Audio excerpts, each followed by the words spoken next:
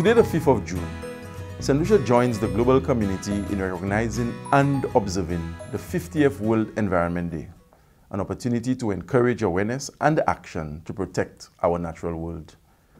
Nature gives us an invaluable wealth of services that are difficult to measure in dollars and cents. Natural species help to clean our air, purify our water, produce food and medicine, and reduce chemical and noise pollution. These processes, which we know as ecosystem services, are foundational support for our economies, industries, communities, our health and well-being, our very existence. Threatening our environment, our very existence, our survival, is a triple crisis of planetary proportion: climate change, biodiversity loss, and pollution. All three are interconnected and fueled by unsustainable production and consumption. The years-long persistent lament of how mankind has offended the environment for greenhouse gas emissions, urban expansion, deforestation, and improper waste disposal cannot be overstated. However, we must now more than ever direct our energies towards action to restore depleted areas, conserve and protect the environment, and become more intentional about living in harmony with nature. This is why I was heartened by this year's action-oriented theme for World Environment Day: Beat Plastic Pollution. It is a renewed challenge to initiate solutions towards addressing this global issue of plastic pollution, one of the more visible environmental threats.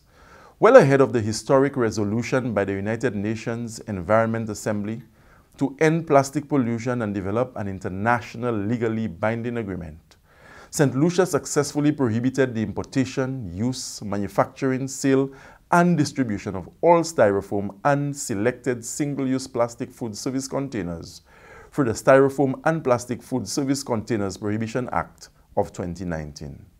Additionally, the Act provides concessions of 0% import duties on biodegradable food service containers to encourage the use of these alternatives instead of plastics.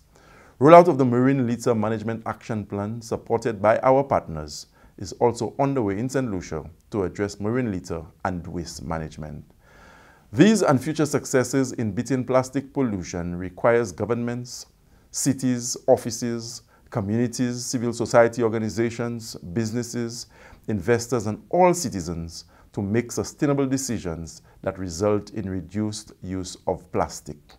I encourage you all to join the World Environment Day campaign by committing to reducing your plastic consumption, recycling where you can, and if you can't reuse it, refuse it.